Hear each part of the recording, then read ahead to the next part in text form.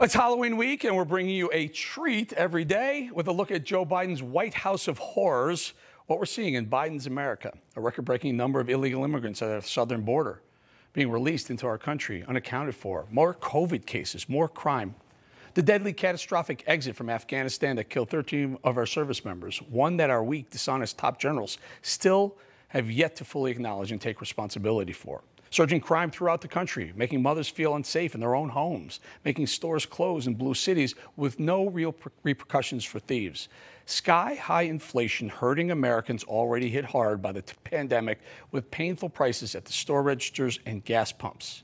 He said he would be the president of unity, but Biden and the leftist policies have only aimed to divide us. Rampant wokeism pervading our schools, our society, with blatant hypocrisy by the left. They're zealots. They're mob, doing everything they can to erase American history, our culture. Every day this week, we'll take a close look at all the things Sleepy Joe has managed to mess up in the short time he's been in office. The White House of Horrors, folks. We'll talk to Dog the Bounty Hunter about the alarming rise in crime all over the country. We'll talk to Texas Governor Greg Abbott about the chaos at the border, and to Adam Carolla about the rise of wokeism.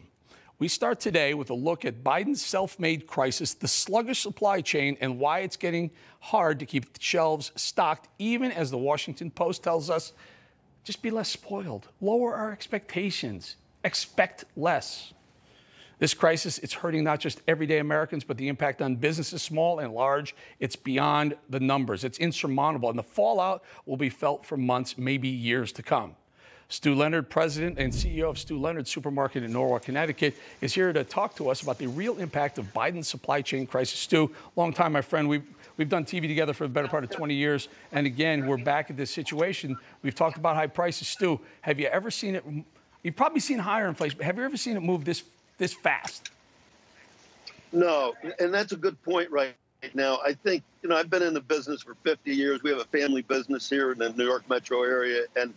And I've never seen such disruption in the food supply and pricing as we have just over the last 3 months.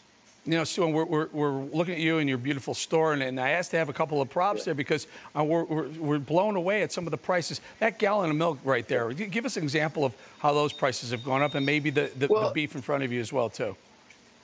You know what? There's some things that have gone up. There's some things that haven't gone up. So, I wouldn't say there's skyrocketing prices. I wouldn't say customers have to be shocked or alarmed right now. Stay calm right now. Okay, prices have gone up a little bit. We buy direct from our farmers a lot, ranchers, fishermen. And what they've all said is, look, they're family businesses. And they said, I got to put fuel in my tractor every morning. The cost has gone up, obviously, of fuel. Labor costs for them to have people pick the product and cut the meat and so forth and get the lobsters has gone up. So their labor costs. So what I've been saying to all of them is, look, I'll split the difference with you. I'll go 50-50 and absorb half of it. So I don't think you're going to see anything crazy out there in the market. What I would say is you get some good deals like ground beef right now. Ground beef is stable. The things you want to watch out for are things like this guy right here. This is one of those big tomahawk steaks. The hotels are buying them. The restaurants are buying them. The cruise ships, they're in high demand right now. And when there's high demand for something, the price goes up. Same thing with lobsters right here. The lobster rolls have gone up in price. Lobsters at a high.